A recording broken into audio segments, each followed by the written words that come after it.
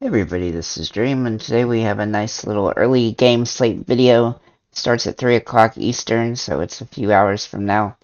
Um, so we have some pretty good pitching today. This 6-game slate has some big games in it, like the Milwaukee-Colorado game, which is expected to score over 12 runs. And so it's definitely going to be interesting to try to stack like Milwaukee and then maybe mix in some Colorado players, as well as Oakland and Atlanta game, and also the Dodgers playing and the Yankees playing. So obviously there's some good teams playing, and we'll have to see how that kind of goes. But anyway, for the pitchers, my overall favorite is Spencer Strider. Now he's been pitching really well. He's had some extremely big strikeout games, and he's definitely in a situation where he can do that. Oakland has been kind of weird where they have had some games where they've hit good pitchers pretty well, but I think that his strikeouts are just too high where he's going to be somebody that is going to be able to do pretty good, and it's going to be really hard for Oakland to win this game as well, so he's going to have a really good opportunity to get the W. And he's had a lot of really good games lately. He's had a couple bum games, oddly one against Washington and one against San Francisco, but he's had a lot of really good games, and he's got to be the top overall option on the slate. There's just not a whole lot left. I mean, aside from Castillo and Kershaw, nobody really flashes upside that could to keep up with him. Castillo is in an interesting situation now. He's going against the White Sox, which are a better team than Oakland, but they're very streaky. He has 40-point upside, and you can see he's got a lot of 40-point games here. Um, his biggest risk is really the strikeouts. He's not quite as a strikeout heavy as Spencer is, but he's still a pretty good pitcher, and he's still pitching pretty well. Now he is, I believe, coming off an injury, so you have to be aware of that. But he is getting quality start bonuses and stuff like that, so he's somebody to consider in this particular matchup. But it's just not quite as ideal as the Atlanta versus Oakland games pitcher. And then finally, last but not least, is Kershaw. Now, he flashes 60-point upside, so he's the guy that probably has the highest upside on the slate. I mean, he can get the strikeouts and he can do shutouts and stuff like that. But he has not been as consistent this year, and his floor is quite a bit lower than the other guys. And you're really not saving much money off of like Strider or Castillo at this position, just the way that they sit. So really, I think he's somebody that you could, as a good alternate to try to change things up. But I think Strider and Castillo are in the best position. It's gonna be hard to like decide which guy to pick really, just because they're both in pretty decent situations. I do think that Castillo is probably a little bit weaker in the matchup, but overall they both just have really good upside, and obviously Strider can hit that crazy game where he gets like 55 points or 60 points or even 80 if he has a big strikeout game again like he did last week against Colorado. So as for first base, now this is a little bit dependent on who starts for some of these teams, but it seems that maybe Keston Hiera for Milwaukee is going to start and not Talese. And if that's the case, then he's somebody that we definitely want to take a look at. If Talese starts, then he's got to be in play simply because he's a home run hitter. But he is a little bit more risky than Hiera is if he starts. As you can tell, Talese is like a home run hitter. He's gonna hit big points sometimes when he hits home runs, but he doesn't have a good batting average lately, and he's just kind of hit or miss. I liken him to like, from a hitting perspective, to like Andrew Jones. If we had Andrew Jones back in the day, when he was like hitting like 240, but he was just like mashing a bunch of home runs at the same time. It kind of feels very similar to that. The next guy I like at this position is Will Smith. He's been having some really massive games. Of course, he's a little boomer bust, but he's been hitting the ball really well. And then Cal Raleigh, he's actually pretty inexpensive for his potential production. He's been having a lot of really good games as of late, and so he's somebody that I think is definitely good to consider. And he could also be somebody you could consider for that utility spot on FanDuel. And then the Atlanta pitching duo of d'Arnaud and William Contreras. Whoever starts, if they both start, then they're both in play. But they both hit the ball pretty well. I think Contreras has been hitting the ball better. I think Atlanta's just going to tear up Oakland again, so I expect both whoever starts, or maybe even both of them, to have solid games here. I really like what Contreras has been doing lately. He actually had a couple opportunities yesterday, have some really big hits yesterday, but they kept walking him, so which might be wise in their case. And then finally, but last but not least, is Freddie Freeman. He's been hitting the ball well against San Francisco, and I think he's a solid option in this matchup. He's got a home run potential, obviously, every time he steps up to the plate, and his batting average is extremely high right now.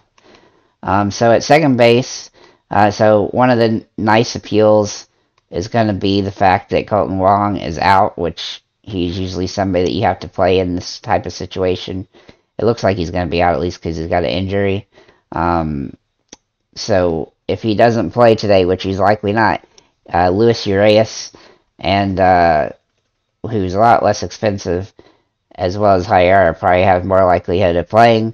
And with these guys, they definitely have some potential in the matchup, and they're less expensive than Wong and Tellez's, and plus they have multi position situation hitting. So not only can you save money with them, but you can throw them in lots of different positions, with Urias being at third base, shortstop, and second base, and I think Herrera can play first base or second base. So lots of movement from those guys, so that can make it easy to roster them, and then roster the bigger players that you want.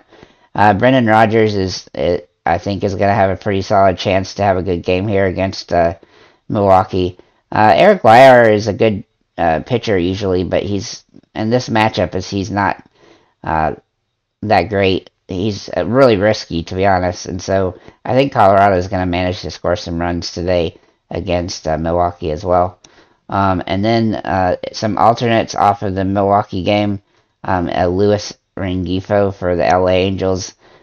He's going up against Drew Hutchinson, it looks like, and he's been hitting the ball pretty well as of late. He's going to have some 3-point games mixed in, but he has some actual potential to have some big games. And then the same I can say for Javier Baez. He's been hitting the ball pretty well as of late, above his normal average. So he's had several 2-hit games and things like that. If he can pull that off and mix in some RBIs against some, he's got a tough matchup against Patrick Sandoval, but I still think he bats the right way, and so we definitely like him as an option. And he's also got cross potential when it comes to his where he plays the position on FanDuel, because he can also play at shortstop. At third base, we have more of the same with Luis Urias, Luis Rengifo. But my overall favorite play here, and this has been my favorite play all week for LA Dodgers, is Justin Turner. He's been just murdering the ball lately, and I think he's somebody that you got to try to fit in the lineup. Plus, he's only $3,000, so even with a high expensive pitcher, you can afford to mix him in. Eugenio Suarez is also looking pretty solid today. He's been a little bit hit or miss of late, but he's in a really good position, and I like his matchup and his potential in a game against, it looks like it's going to be Michael Kopech, and so he's one of the pitchers on the White Sox I tend to like to go against. And then finally, last but not least, is Austin Riley. Obviously, Riley has been killing the balls of late, hitting home runs a lot, and he's just playing really well. Obviously, he's super expensive, so you're going to have to pay down some other places in order to get him in the lineup, but I think that's definitely possible. Luis Urias again here, and then also Willie Adames. Sorry for butchering your name. I feel like I butcher his name all the time. He's been hitting the ball pretty well, and he's got a nice little plus matchup today. If he can hit a home run, that would definitely help pay off his price. Leaves us in a solid spot. And so if you want to put Urias here and you want to fade him, the way that you have to deal with these Colorado games, especially with Milwaukee, like 6 or 7 or 8 of the guys in the lineup for Milwaukee are going to have home run potential, and so it's just, managing like which 3 or 4 you want to use, and then hopefully you can, I guess 3 is probably the best number, but, and then just hope that you've picked the right 3 that hit the home runs. That's kind of how I go with this slate. Like yesterday I did that, and it paid off for me, but, it's kind of hit or miss day to day when it comes to, because, different guys are going to go off, and they all have the potential in these matchups. Then Baez, again, who I mentioned, and then another guy I like is Trey Turner against San Francisco in this matchup. Against Alex Cobb, he should have a pretty solid opportunity to have a big game. He had a huge streak about a week ago. He's kind of cooled off a little bit, but he's still got the potential to have big games here. And then finally, Dansby Swanson. I just really like Atlanta today against Oakland. They have a lot of upside, and he's a guy that tends to do well in those upside type games. And then for the outfielders, obviously we have Andrew McCutchen. He's my home run peel for Milwaukee, the biggest home run peel. He has kind of been hit or miss lately, but I don't know. Something about him today just feels like he's going to have a big game. Yelich obviously hit a home run yesterday, and I feel like he can definitely do it again. And he's a little bit more expensive than what he's been, but he still looks like he's a pretty safe option, especially if he can pull a home run again. Ward for the LA Angels looks pretty solid today. He's also pretty inexpensive. He's always underpriced for what his production is, it feels like. Even though he does go through stretches where he doesn't do so well, he's been doing okay, and this is a nice little plus matchup for the Angels. Obviously, Mike Trout and Andrew Judge are people you have to consider just because of their home run potential. But Andrew Judge is extremely expensive now, so I'm not sure if he's super worth it. But Trout's been hitting the ball extremely well the last few games, and he's had some massive games, if you can tell. He's not had a whole lot of bad ones, but it'll still be hard to get him in the lineup. Now, I've debated this one pretty hard to decide whether I think that we should even consider this guy, which is Giancarlo Stanton. I mean, he is just a home run or bust all the way around. Right now, he has not been hitting the ball well at all, as you can see. He's got lots of zeros here. But he has that price at $3,000, so you could fit him in there. And, on FanDuel, we're more reliant on hitting home runs and getting those, things. So he's somebody to consider. I don't think I want to use him, but I think that if you just desperate for a 3,000 point guy, then he could be somebody you would consider.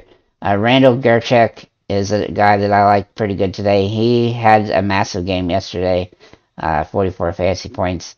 He has some upside for Colorado. There's not a ton of guys that have a lot of upside for Colorado, but the thing about Colorado is that they do a lot better at home than they do on the road, and so some of their stats can be a little bit disjointed, obviously because of that nice air and this home run town. So, and then finally, last but not least, is Hunter Renfroe. Obviously, he had a big game yesterday, and he has some big games. He's a little bit more boom or bust, but when he booms, a lot of times he has some really solid outings. So that's pretty much what I have for this slate. I think you can probably make some pretty good lineups with what's available on this particular slate. If you have time, feel free to jump into the Discord. There's a link below in the description. We definitely talk about the slates and stuff there, and what players look good and stuff like that. So if you have any comments or questions, feel free to leave them below, and have a nice day, guys.